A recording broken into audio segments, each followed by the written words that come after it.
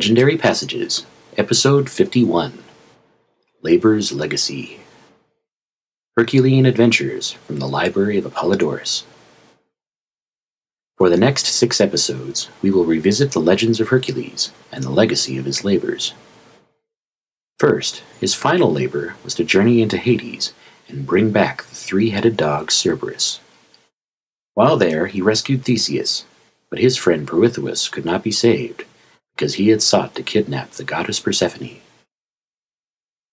His labors now at an end, Hercules gave his wife Megara to his nephew Iolaus. Hercules then pursued Iole, daughter of Eurytus, was refused, went mad, and killed Iphitus, son of Eurytus. Hercules wished to be absolved again of murder, but all refused him. Eventually an oracle told him to sell himself into slavery for 3 years, and to give the money to Eurytus. He was purchased by Omphale, queen of Lydia, and cleansed her lands of monsters and bandits. He witnessed the fall of Icarus and buried him. Daedalus even made a statue of Hercules, but it was so lifelike that he attacked it. Once his service had ended, Hercules decided to get revenge on those who wronged him during his labors. First, he started a Trojan war. His strongest ally was Telamon, son of Iacus, husband of Periobia, and father of Ajax. Unfortunately, Telamon breached the walls of Troy first, but he quickly built an altar to Hercules in order to appease him. Telamon won Princess Laomedon, and they became parents to Teucer. Hercules put Podarces on the throne, now called Priam. After slaying King Pirithous of the Coans, and fighting the Gigantomachy in Phlegra, Hercules next attacked King Augeas in Elis. Augeas recruited Siamese twins, Eurytus and Iphitus, to fight for him, but Hercules slew them both at Cleone. After killing Augeas, he put the king's son Phyleus on the throne, and then created the Olympic Games. Next time, we expand on Hercules' war against the kingdom of Elis. Labor's Legacy, a legendary passage from the Library of Apollodorus, translated by J. G. Fraser. A 12th labor imposed on Hercules was to bring Cerberus from Hades. Now this Cerberus had 3 heads of dogs, the tail of a dragon, and on his back the heads of all sorts of snakes. When Hercules was about to depart to fetch him, he went to Olympus at Eleusis, wishing to be initiated.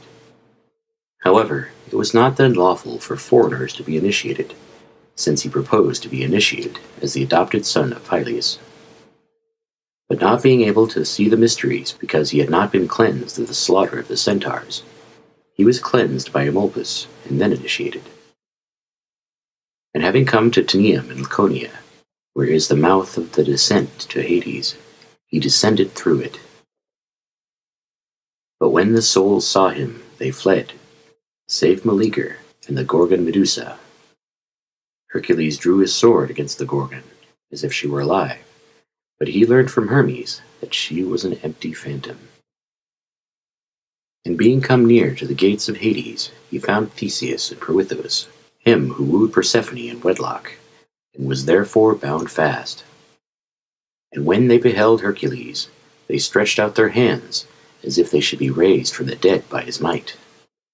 And Theseus, indeed, he took by the hand and raised up, but when he would have brought up Pirithous, the earth quaked, and he let go. And he rolled away also the stone of Ascapholus, and wishing to provide the souls with blood, he slaughtered one of the kind of Hades. But Menoetes, son of Sithonimus, who tended the king, challenged Hercules to wrestle, and, being seized round the middle, had his ribs broken, howbeit he was let off at the request of Persephone. When Hercules asked Pluto for Cerberus, Pluto ordered him to take the animal, provided he mastered him without the use of the weapons which he carried. Hercules found him at the gates of Acheron, and, cased in his cuirass and covered by the lion skin, he flung his arms round the head of the brute, and though the dragon and its tail bit him, He never relaxed his grip and pressure till it yielded. So he carried it off and descended through Trozen. But Demeter turned Ascaphalus into a short-eared owl, and Hercules, after showing Cerberus to Eurystheus, carried him back to Hades. After his labors, Hercules went to Thebes and gave Megara to Iolaus, and, wishing himself to wed, he ascertained that Eurytus, prince of Ochelia, had proposed the hand of his daughter Iole as a prize to him who should vanquish himself and his sons in archery.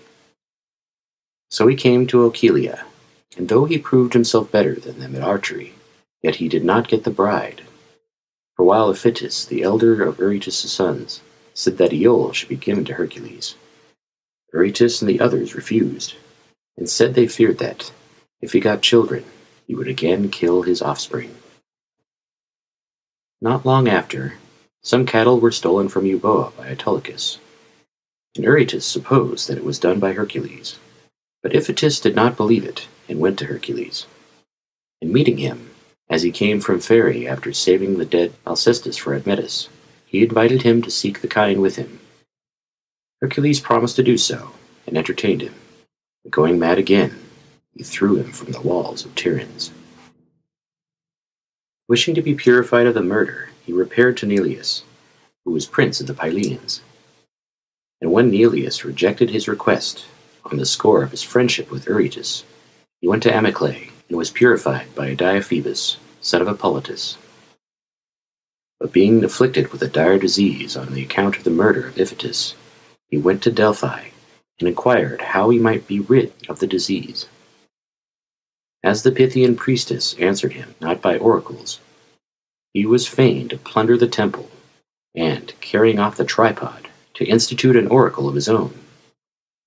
But Apollo fought him, and Zeus threw a thunderbolt between them.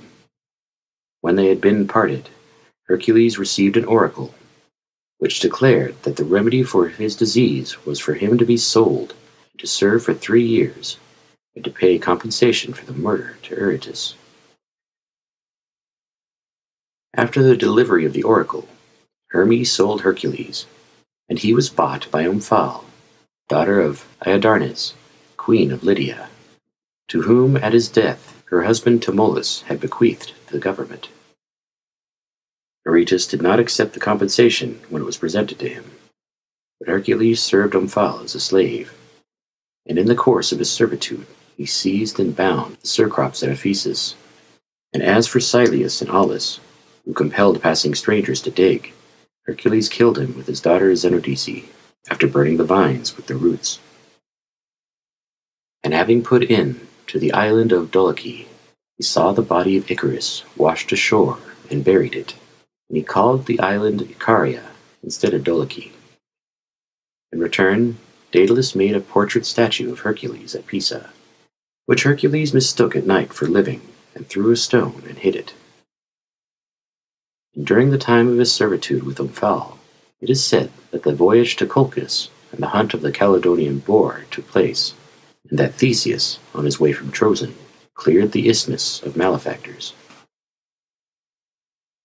After his servitude, being rid of his disease, he mustered an army of noble volunteers, and sailed for Ilium with 18 ships of 50 oars each. And having come to port at Ilium, he left the guard of the ships to Oicles, and himself, with the rest of the champions, set out to attack the city. Howbeit, Laomedon marched against the ships with the multitude, and slew Oicles in battle. But being repulsed by the troops of Hercules, he was besieged. In the siege, once laid, Telamon was the first to breach the wall and enter the city, and after him Hercules.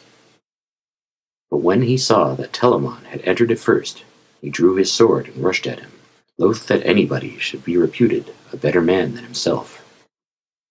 Perceiving that, Telamon collected stones that lay to hand, and when Hercules asked him what he did, he said he was building an altar to Hercules, the glorious victor. Hercules thanked him, and when he had taken the city, and shot down Laomedon and his sons, except Odarces, he assigned Laomedon's daughter Hesione as a prize to Telamon, and allowed her to take with her whomsoever of the captives she would. When she chose her brother Podarces, Hercules said that he must first be a slave and then be ransomed by her. So when he was being sold, she took the veil from her head and gave it as a ransom. Hence Podarces was called Priam. When Hercules was sailing from Troy, Hera sent grievous storms, which so vexed Zeus that he hung her from Olympus. Hercules sailed to Kos, and the Coans, thinking he was leading a piratical squadron, endeavored to prevent his approach by a shower of stones. But he forced his way in and took the city by night, and slew the king, Eurypylus, son of Poseidon, by Astypalaea. And Hercules was wounded in the battle by Chalcedon, but Zeus snatched him away, so that he took no harm. And having laid waste Kos, he came through Athena's agency to Phlegra, and sided with the gods in their victorious war on the giants. Not long afterwards, he collected an Arcadian army, and being joined by volunteers from the first men in Greece, he marched against Augeas. But Augeas, hearing of the war that Hercules was levying, appointed Eurytus and Iphitus generals of the Eleans. They were two men joined in one, who surpassed all of that generation in strength, and were sons of Actor by Molion, though their father was said to be Poseidon. Now Actor was a brother of Augeas. But it came to pass that on the expedition Hercules fell sick, hence he concluded a truce with the Molionides. But afterwards, being appraised of his illness, they attacked the army and slew many. On that occasion, therefore, Hercules beat a retreat. But afterwards, at the celebration of the third Isthmian festival, when the Eleans set the Molionides to take part in the sacrifices, Hercules waylaid and killed them at Cleone, and marching on Elis, took the city. And having killed Augeas and his sons, he restored Phyleus, and bestowed on him the kingdom. He also celebrated the Olympian Games, and founded an altar of Pelops, and built 6 altars of the 12 gods.